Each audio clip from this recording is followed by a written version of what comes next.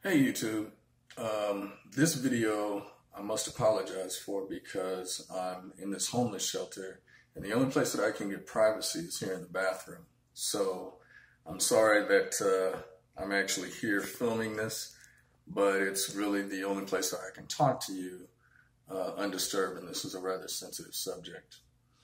If you've been following my blog, The All-Star Activist, you may know that I got into some misdemeanor trouble a while back around the anniversary of my mom's death, first year anniversary. And basically what it was, I fell off the wagon and caught a couple of DUIs. No one got hurt. I smashed my car and somebody else's car, which I had insurance at the time, so I paid for it. But I got two DUI cases back to back pretty much, and so I've been placed on an ankle monitor. And I've been on that since, I don't know, probably 6 months, 7 months without incident. Prior to the DUIs, I had 18 years of sobriety, clean and sober strictly, and since the DUIs, it's been the same.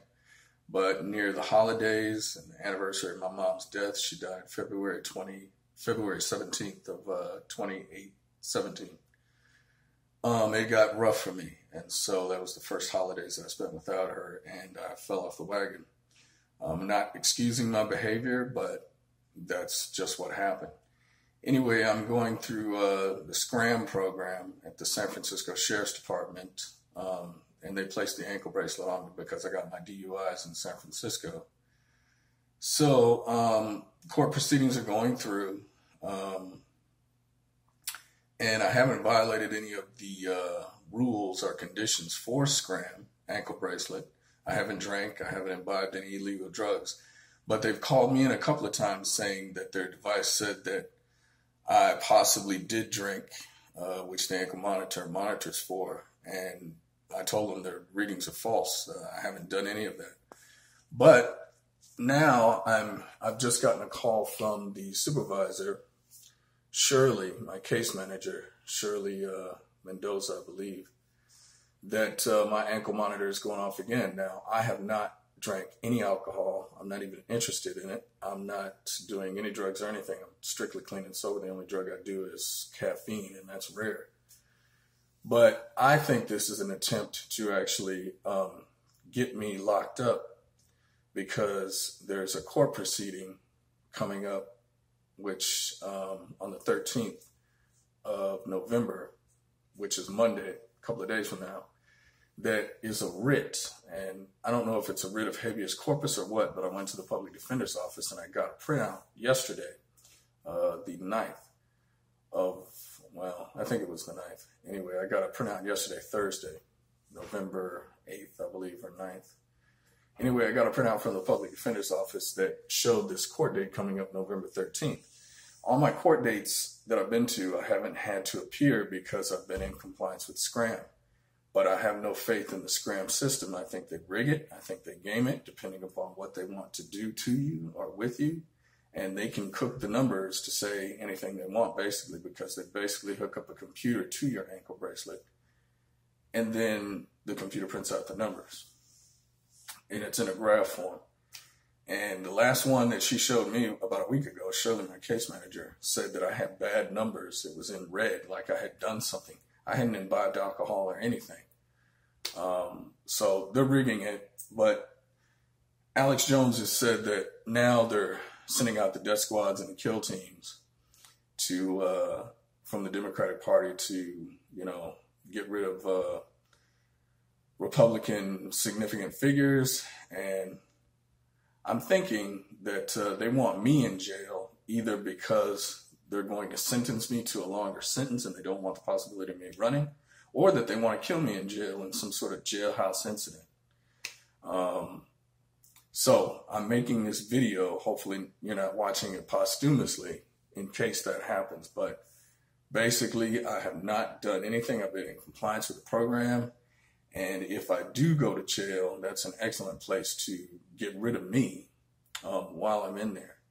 So that's coming up. Today's Friday, November 10th, I believe. 10th, 11th, 13th. Yeah, today's November 10th.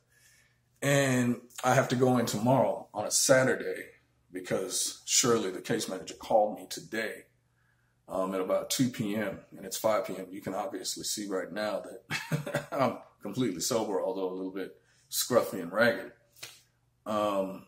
saying that this thing had gone off. Well, it's false reading, which has happened before. I think they just use it to, you know, keep a leash on you and control you, and they make it say whatever they want it to say, because who's going to control them? Who's going to audit them? They're the Sheriff's Department of San Francisco County. So anyway, I'm making this video in case I don't make it back, in case they do arrest me on these false readings and put me in jail and then kill me. So anyone looking at this video will at least know that that happened, or what's happening to me at this point. And with Alex Jones saying that, you know, the Democratic Party is really stirred up because of the elections and them getting rid of Jeff Sessions, I believe, out of the Attorney General's office. Yeah, they could be making a push. I'm here in California, Berkeley, San Francisco, the heart of the Democrats, and I have conservative values, always have. Not that I'm Republican, it's just I believe in democracy. Well, I believe in the Republic, and I believe in the Constitution. And those are the things that I primarily wrote about on my blog and made videos about. So anyway, this is just, you know, hopefully not a farewell message to you, but I would say stay strong, keep going for it, because eventually in the end, Judgment Day is coming and everyone's going to be held accountable for what they did. Did you stand up, or did you buckle under and side with the devil? These people that are doing these things are not going to like what's put out before them on that day. They're going to realize that they are gone to eternal damnation, and that's it. And it's all their fault. So anyway, stay strong and keep fighting for right and fighting for justice. You may get weak at times, and you're only human, you know. It happens. But hang in there, and eventually I think things will turn around for us. This is Eldon Brown signing off, the All-Star Activist.